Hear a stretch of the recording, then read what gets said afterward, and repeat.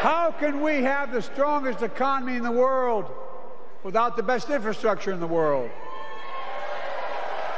Donald Trump promised infrastructure week, every week for 4 years, and he never built a damn thing.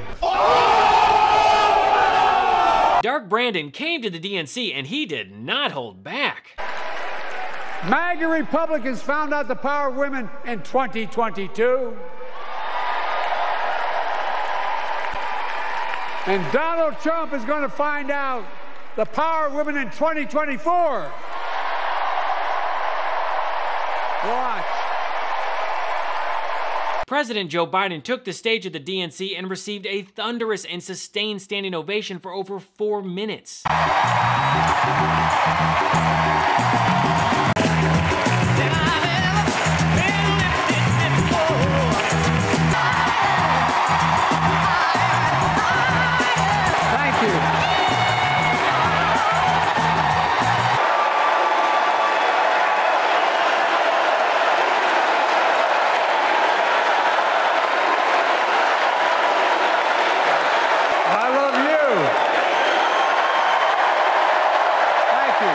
The noise when President Biden took the stage, the love in the room, the enthusiasm, the wistfulness, the crowd wanting to demonstrate to this man that he is beloved was not like anything. I've been to many conventions. It is not like anything I have ever seen in American politics. To the rafters. We love you, Joe. It was deafening. The crowd chanted, "We love you, Joe," and "Thank you, Joe," and Biden responded with, "I love you," and "Thank you, Kamala, too." But look, oh, thank you, Kamala, too. This is the kind of acknowledgement that you would never get from Donald Trump. I mean, the guy wouldn't even acknowledge his own daughter, Tiffany, at the RNC, just flat out ignored her. And you definitely would not see Trump embrace his VP the way that Biden and Harris do. Primarily because Donald Trump is a selfish brat who is void of empathy. But also because he incited his supporters to storm the Capitol and try to kill his former Vice President, Mike Pence. J.D. Vance, do you understand why there was a sudden job opening for running mate on the GOP ticket? They tried to kill your predecessor. Awkward. Unlike Donald Trump, President Biden is a true patriot. He's an extraordinary man who served our country and invested in its future. Her story represents the best American story. And like many of our best presidents, she was also vice president. That's a joke.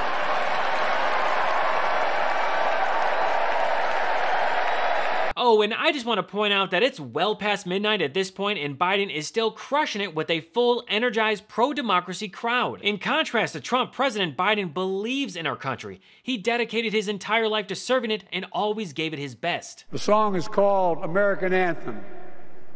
There's one verse that stands out, and I can't sing worth a damn, so I'm not going to try. I'll just quote it.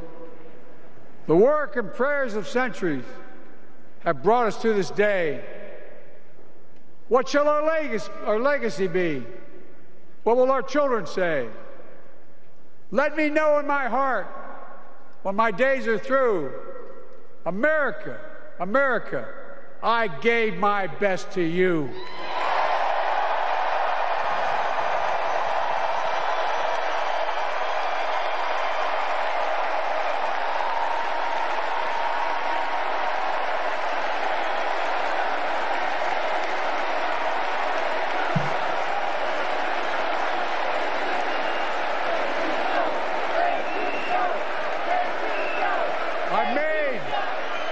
I made a lot of mistakes in my career, but I gave my best to you. For 50 years, like many of you, I've given my heart and soul to our nation. And I've been blessed a million times in return with the support of the American people. And as a love letter to America, here's a heartfelt video from President Biden. I was lucky to have a really close family. Growing up in Scranton, Pennsylvania, my dad taught us, when you get knocked down, just get up. You got to get up. So when coal shut down in Scranton, we moved back to Delaware, where my dad had been raised.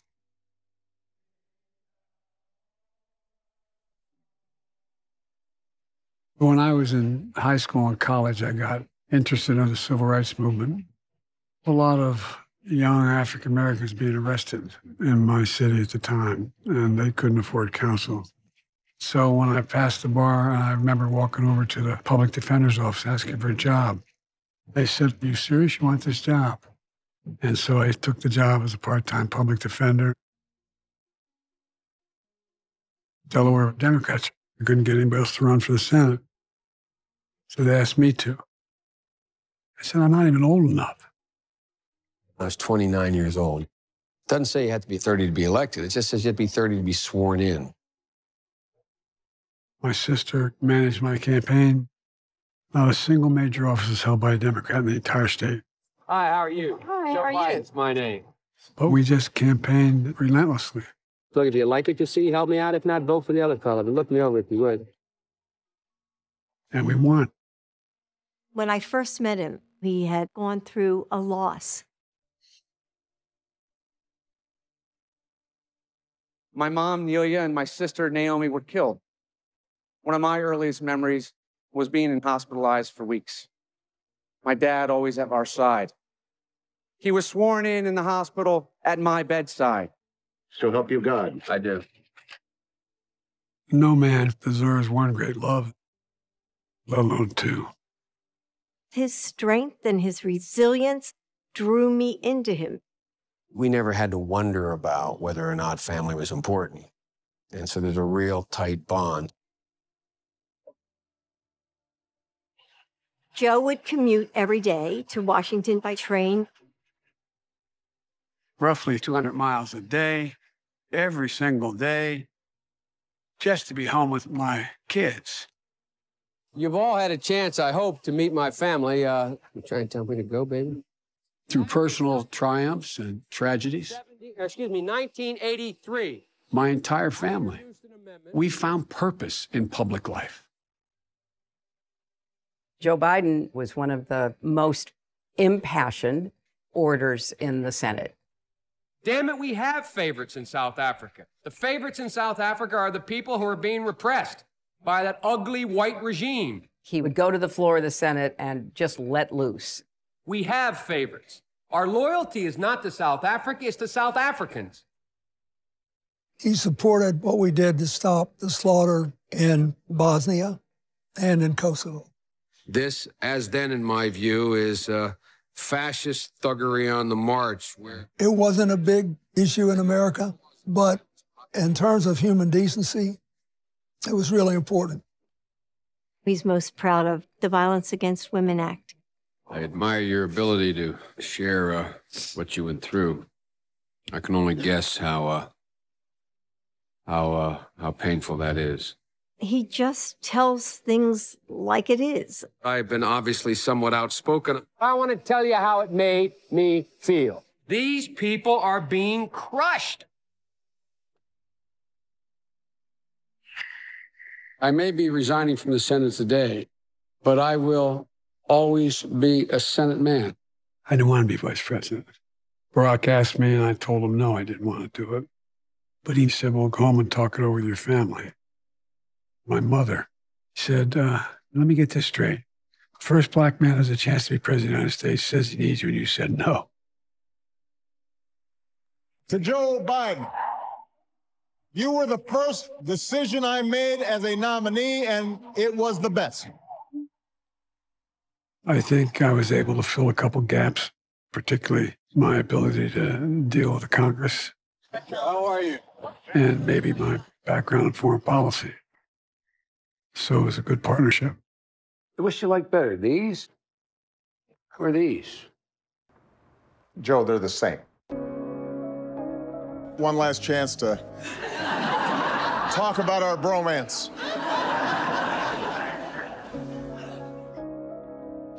This is an extraordinary man with an extraordinary career in public service. I am pleased to award our nation's highest civilian honor, the Presidential Medal of Freedom,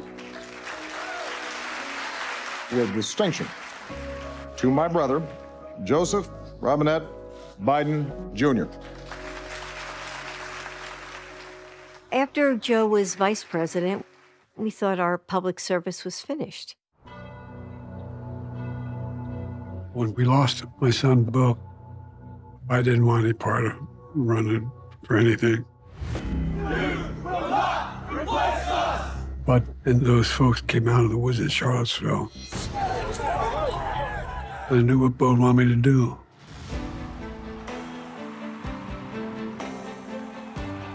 Folks, the people of this nation have spoken. So help me God. Congratulations, Mr. President. When we came into office, we immediately got to work. Our work began with getting COVID under control. We passed the American Rescue Plan. We gave Medicare the power to negotiate lower prices on prescription drugs. It's now law. We got it done. A once-in-a-generation investment in infrastructure. Yeah. The largest jobs plan since World War II. Thank you. Leading the fight to protect women's reproductive health. I signed the most significant gun safety law in nearly 30 years. Save a lot of lives. The country's biggest investment in climate ever. We've already cut the federal deficit, reduced the burden of student debt. More jobs.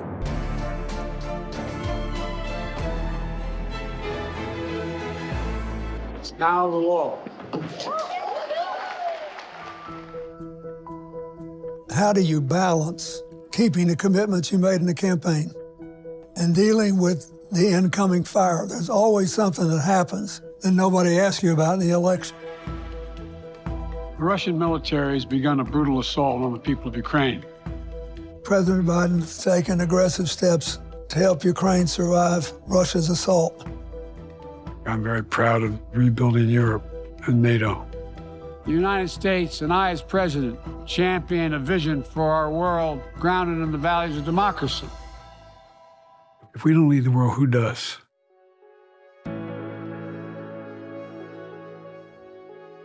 I am so proud to be vice president to President Joe Biden. We got a lot of good stuff going. He's been making some of the most difficult decisions of any human being on earth.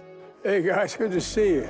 But he has an ability to think about how the American people will be affected. People don't understand how damn hard you work.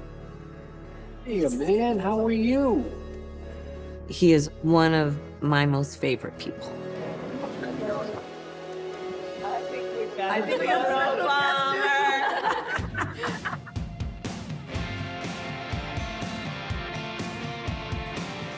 He has a bold vision. Not only a vision, but a vision realized. The first Black woman to the United States Supreme Court. The Border Patrol Union has endorsed this bill. The Federal Chamber of Commerce is, yeah. You're saying low, look at the facts.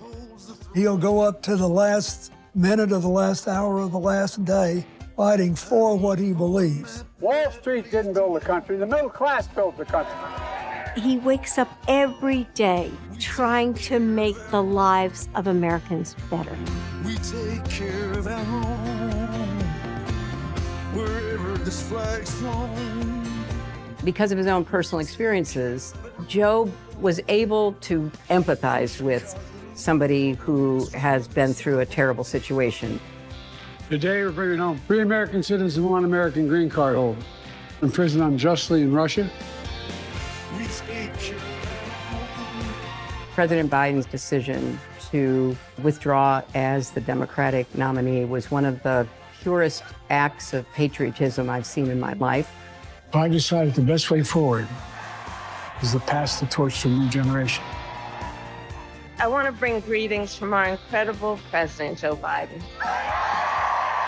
It was the greatest honor of my life to sit behind that resolute desk to be President of the United States of America.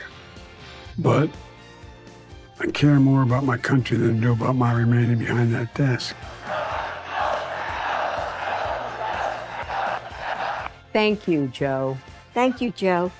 Thank you, Joe.